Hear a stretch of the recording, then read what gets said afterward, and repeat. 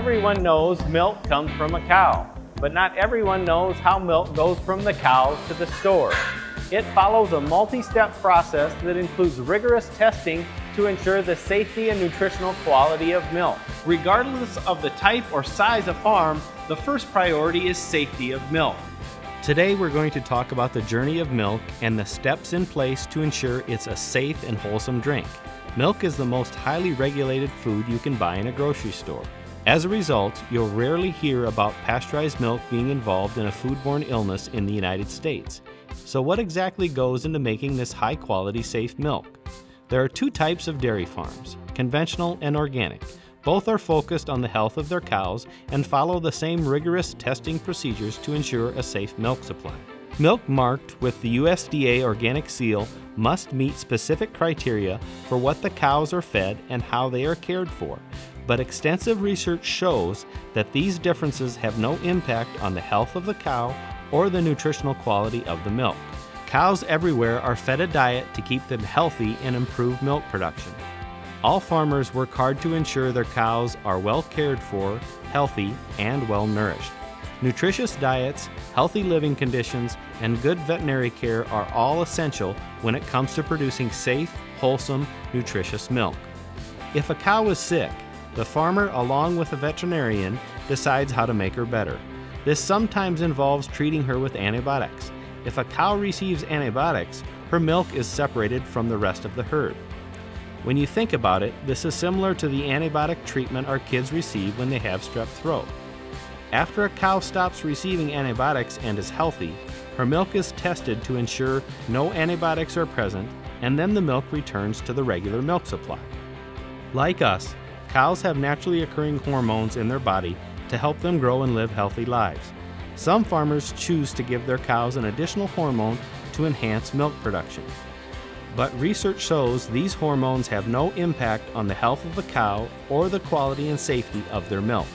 Healthy cows are milked several times each day due to the volume of milk they produce. It's very important that the cow is clean before milking, just like we make our kids wash their hands before eating.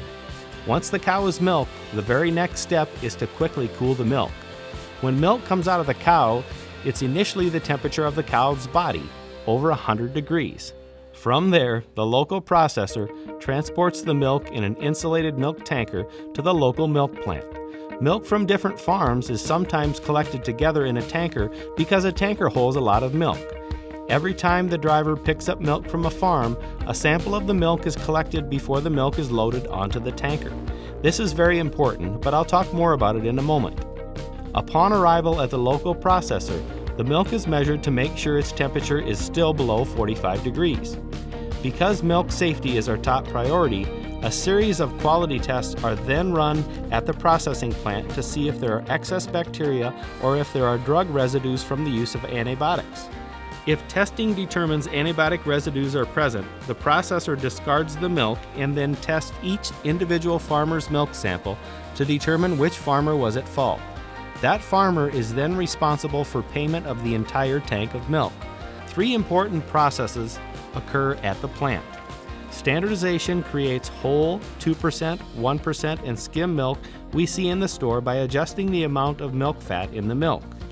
Homogenization prevents cream from separating from the milk. Vitamins A and D are added to the milk at this point. Pasteurization rapidly heats the milk to kill bacteria and then quickly cools it back so that no additional bacteria grow. Finally, the milk is ready for packaging and then sent along to the store or to a food production plant where cheese, yogurt, and other dairy products are produced. Milk, no matter where you buy it, is a local product. In the U.S., milk travels an average of 314 miles from farm to table. As you can see, milk takes a unique, short, and safe trip from the cow to the store. Along the way, there are numerous processes and protocols in place to ensure the quality and safety of milk. It really is the perfect trip for the perfect drink.